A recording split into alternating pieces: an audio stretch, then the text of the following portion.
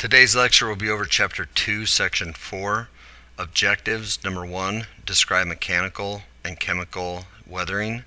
Number 2, relate the process of water, wind, glacier erosion to the development of landforms. And number 3, identify the basic components of soil.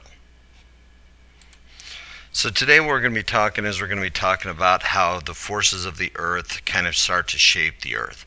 And what we have to look at is we have to see rocks, we have to see sediment, we have to see how this all kind of fits in and why certain places are why they look like. So the first thing we look at is weathering, and this is a process that alters rock on or near the Earth's surface. It can change landscape over time, create soil for plant life. So what we see is that this weathering is going to change. These are things like erosion. They're going to change rocks formation. They're going to change mountains. They're going to change different types of soil because all these things are happening. Sediment is mud, sand, silt created by the weathering process, and so this sediment is going to be created by basically the erosion and the weathering that happens. Now there's two different types of weathering. Make sure that you can decipher between these two right here. It's mechanical weathering and chemical weathering. Mechanical weathering, for a good definition, is a process that breaks rock into smaller pieces. Does not change a rock's composition, only size. So make sure that you know mechanical weathering is going to go ahead and it's going to break down rock, but it's going to just break it down. It's just going to it's going to be the same thing, but it's just going to become smaller. Now, chemical weathering then is the interaction of elements that create a new substance. An example, when iron rusts and reacts with oxygen and air and crumbles, you're going to go ahead and see iron. So what we see with chemical weathering is that it is changing the composition. So again, mechanical weathering, you're going to see it becomes it's the same object, it's just smaller. Chemical weathering is going to completely change what it is. Now, we also see erosion, okay, and this is going to be when weather material moves. Erosion is when weather material moves by wind, water, ice, and gravity. Movement grinds rocks into smaller pieces, carrying them to new location. There's a lot of examples here, but again, you can go ahead and see erosion. You can see things like wind beating up against the rocks. You can see the wind picking up the sand and throwing it against the rocks. You can see water continually pounding away on the rocks. So all of these things can be erosion. Now, water erosion, most streams erode vertically and horizontally. A valley can be cut by a stream, gets deeper, wider, and forms a V-shaped alley. A river deposits sediment at the ocean and creates a delta, which is going to be a fan-like landform. We're going to show you pictures here a little while of what these are. You can also see wind kind of doing the erosion as well. Wind transports sediment from one place to the other. So again, it can pick things up and it can throw it all over. A loess is wind-blown silt and clay sediment that produces fertile soil. We also see glacier erosion, and glacier is a large, long-lasting mass of ice that forms in mountainous areas. When we think of glaciers, we think of these beautiful white things, but in glaciation, it's going to be changing of landforms by slowly moving glaciers. So what we see is that they're going to pick up mud, they're going to pick up dirt, they're going to pick up sediment on the ground, and what we see is that they're going to pick them up and send them someplace else. So some of these glaciers can be very, very dirty.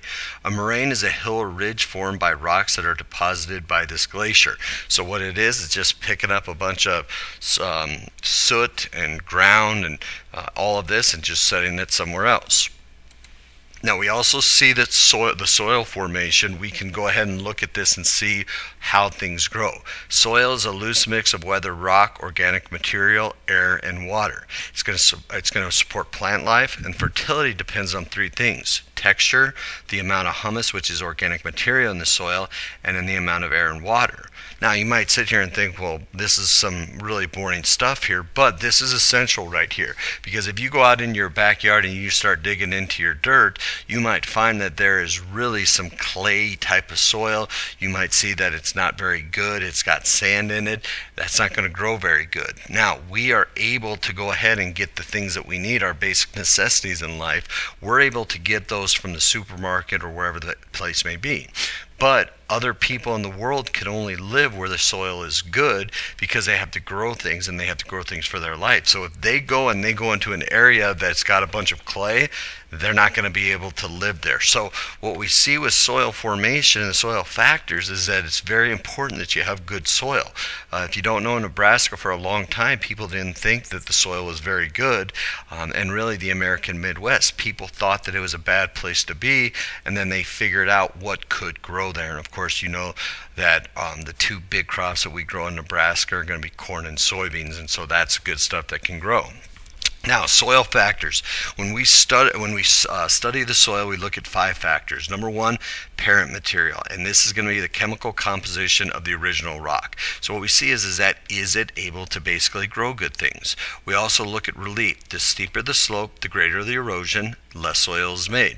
So if we have got the plains, that's going to hold a lot of the things that we need for things to grow. Mountainous areas, a lot more difficult. We also look at organisms. These are going to be plants, worms, ants, bacteria. What they do is they loosen up the soil.